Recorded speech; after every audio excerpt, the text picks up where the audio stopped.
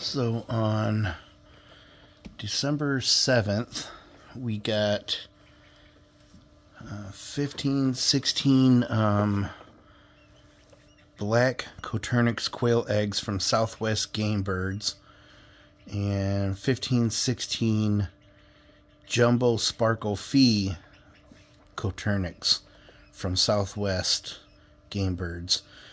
It's one of the last batch of eggs that they were sending out. They no longer do eggs, they only sell live birds.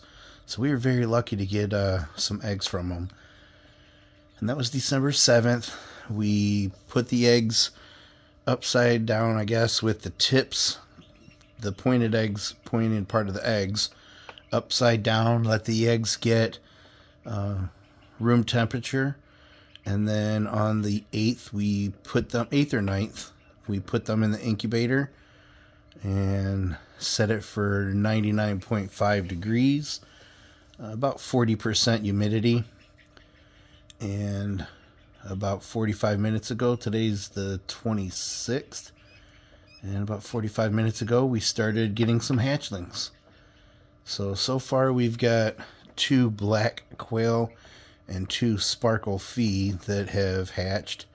And you can see here in the forefront, we've got another black quail that is got its wings out of the eggshell, but is not completely broke free.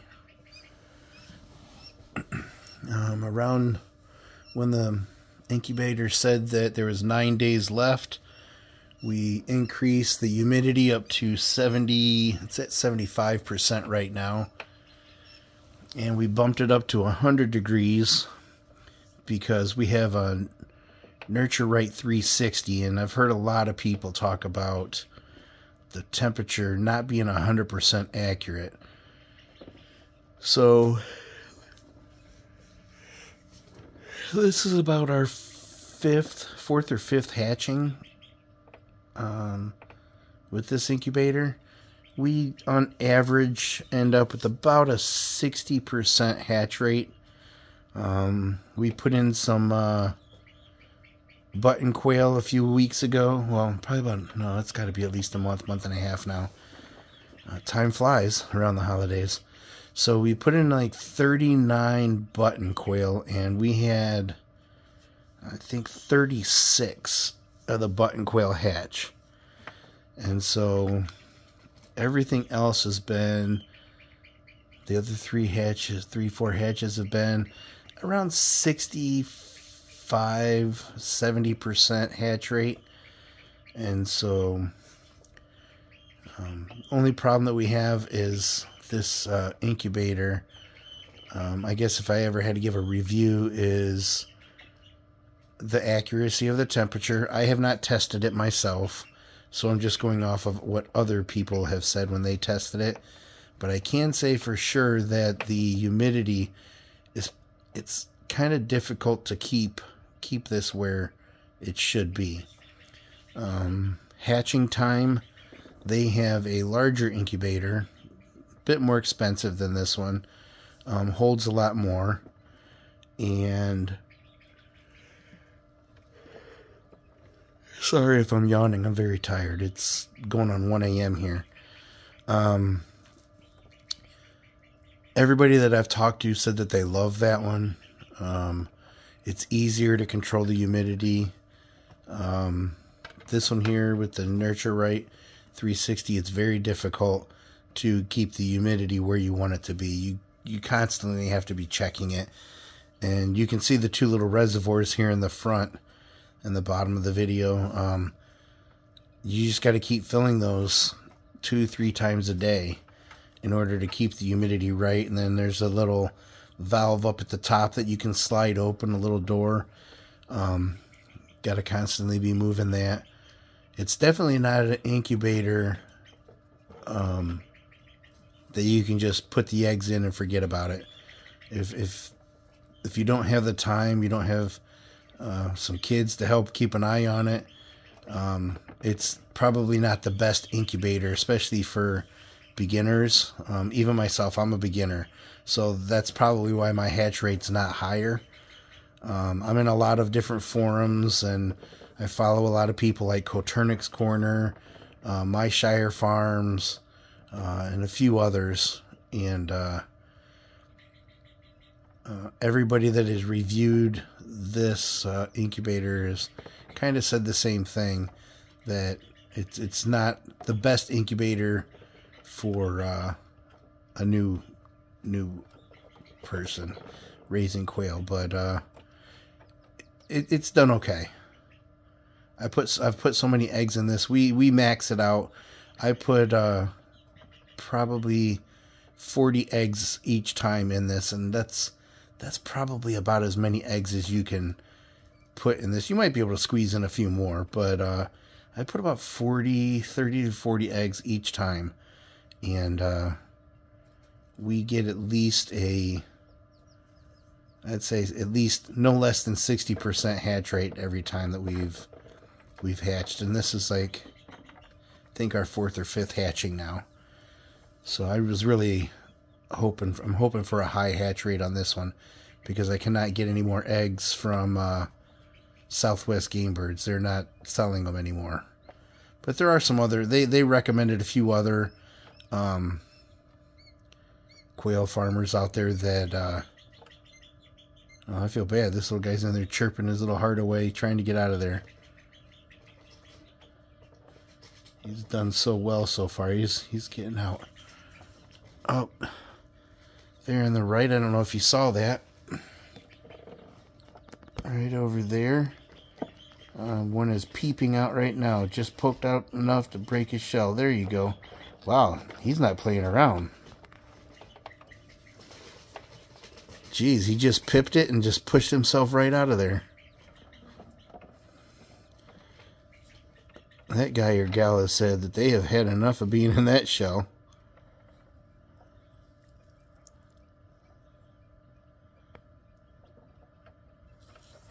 Maybe he can help the other one figure it out.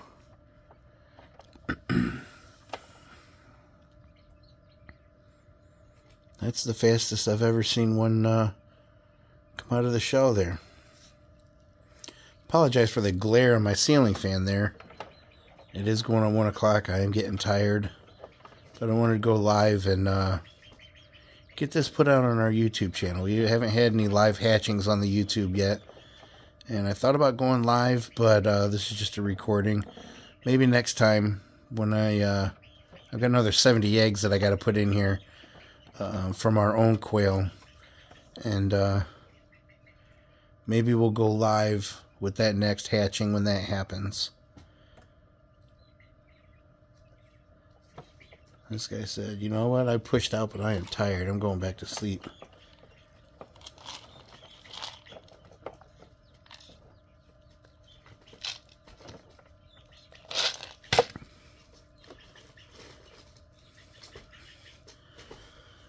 I don't know if you can hear the chirping in the background, but that is coming from Hey Hey.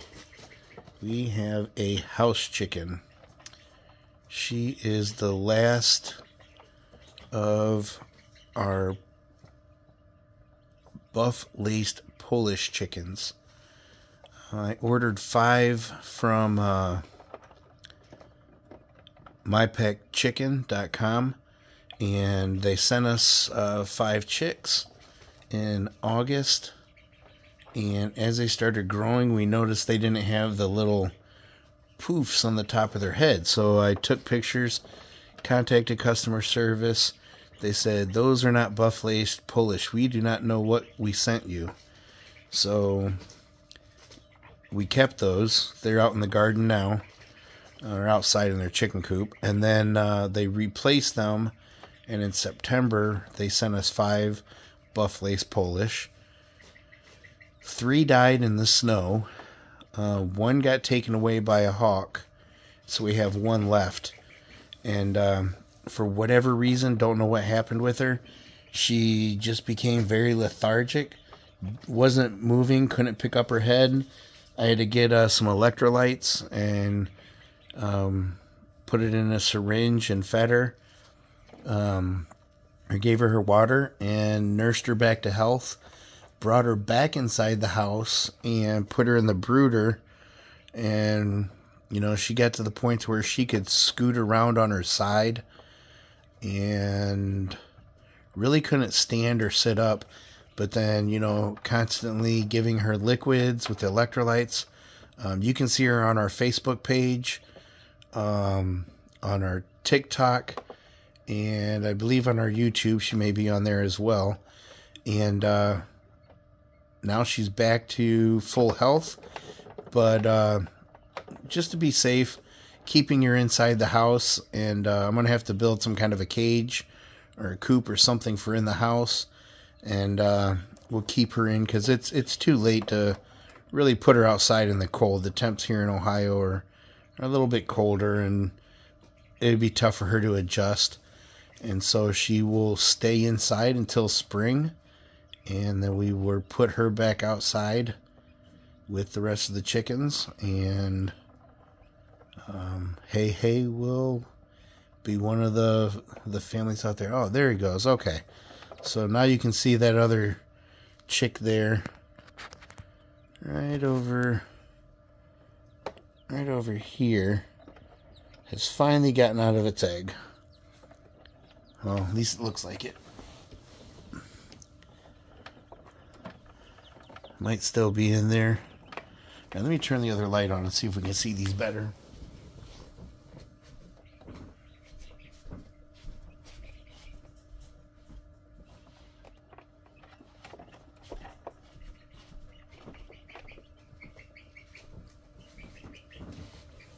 Alright, how many do we got now?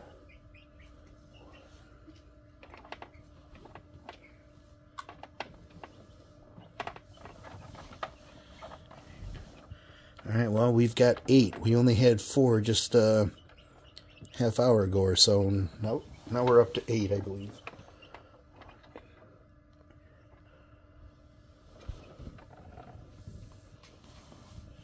Yes, we've got 8 in here, so some more hatched back there in the back that I didn't see at first. And this one's got its head stuck in there, still trying to get out.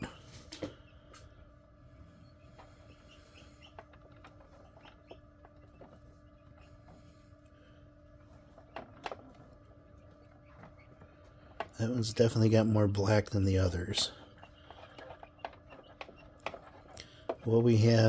What you're seeing are one of the last shipments of quail chicks from Southwest Game Bird. Koternick's Corner. On Halloween, they were having a contest, and if you just put your name in the chat, they randomly selected some winners, and we were the winners of 30 quail eggs from Southwest Game Birds. And they sent out an email, asked us what we wanted, if there's anything in particular.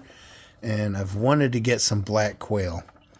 And they just happened to have those, and I thought they looked really cool. So I told them I wanted some black quail, but they also had something called Jumbo Sparkly Fee. And so I mentioned those two, and they said, sure. So they sent us 15 to 18 of each. And we got them on December 7th. Let them acclimate, put the tips of the eggs pointed down once we got them.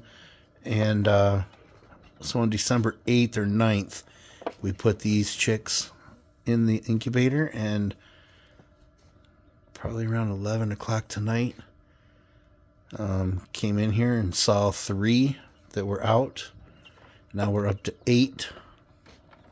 I've got some movement and quite a few other eggs in here. And this one is just, he cannot seem to get his head out of that shell. The rest of his body's out, but just can't seem to get his head out. We're at 78% humidity, so should really have softened up the shells for them. And I'm hoping for a decent hatch rate.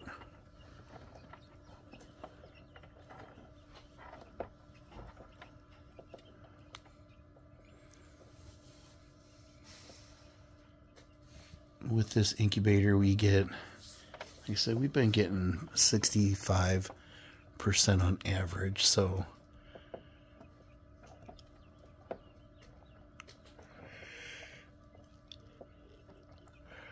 we will see what we get here. And we'll keep them in the incubator for 24 to 48 hours. And then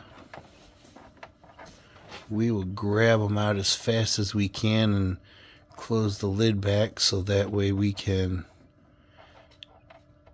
give all of the other eggs a chance to hatch. Looks like I've got another one over here that's already peeped.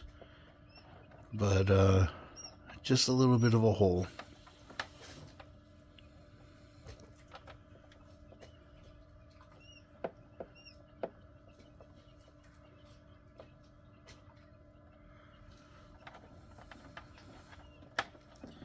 And that one black one, he's still pushing that eggshell around on top of his head.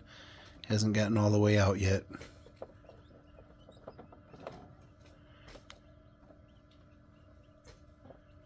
But we'll keep them in the incubator for the 24 to 48 hours. For those of you that have not raised quail or had eggs to incubate, you want to keep them in there definitely to let them dry out, but also to give all the other eggs a chance to hatch. As soon as you lift the lid, the humidity and the temperature drops. And I don't know the terminology with some of this stuff yet, because we're still learning ourselves.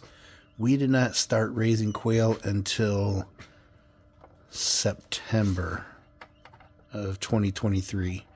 So I went to the local fair in Lake County to get an Angora rabbit for my daughter. She had a rabbit that we rescued from one of the local animal shelters, or we got it as a rescue. And it was an older rabbit, and we knew that it wasn't going to live too long. She did pretty well, but when she passed away, I promised my daughter that I would get her a new rabbit. Well, I wanted to get an Angora rabbit so that way I could teach her a little bit of the business of, caring for a rabbit and then brushing, and then we were going to sell the fur. Well, they didn't have any, so I'd been looking at quail for a while. We used to raise sheep, and we had 70, 80 sheep at one point in time, and we got out of sheep a few years ago, and I thought about quail for a little bit. We thought about chickens for in the garden, and just something was interesting about quail. Used to hunt them when I was a kid, but never farm raised.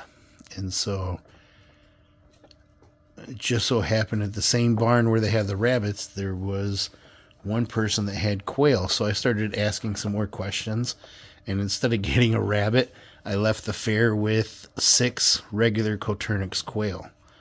And they had all won the prize and stuff like that, but and some ribbons, and they were pretty cool. Brought them home, and next thing I knew, I was buying 60 quail from another quail farmer, and bought another 60, bought another 60, and just kept buying.